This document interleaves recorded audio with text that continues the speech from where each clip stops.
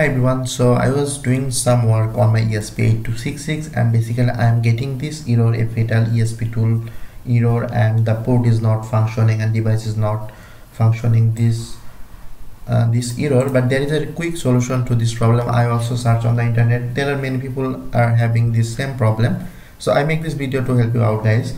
So first of all, what we need to do, we just need to check our driver version. Basically, if you update your ESP8266 driver version to 3.8 or later than 3.5, basically this problem will happen. So what you need to do, you just need to downgrade the version to 3.5 or something like this. So this is the URL to that latest, or not the latest version. This is 3.5 version of the CH314ser.exe, this driver version. So you need to download and get this file. I will keep this URL in the description section, so you can just copy it from there, or also maybe in the comment section you can find this link.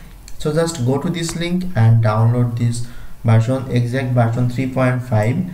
so when you download the 3.5 version, it will automatically go to and work with all the latest code and everything, also with Arduino. You can see after I install the 3.5 version, I have successfully been able to install the code to my board, and I'm using also the ESP8266, and you can choose any board here. I'm choose the COM6 port, also using the ESP8266 model. So just downgrade the driver version and then it will work fine, as you can see on my case. So I hope this solved your issue, and if you find this video helpful, please hit the like button and also subscribe to my channel for more videos like this. See you guys on next video.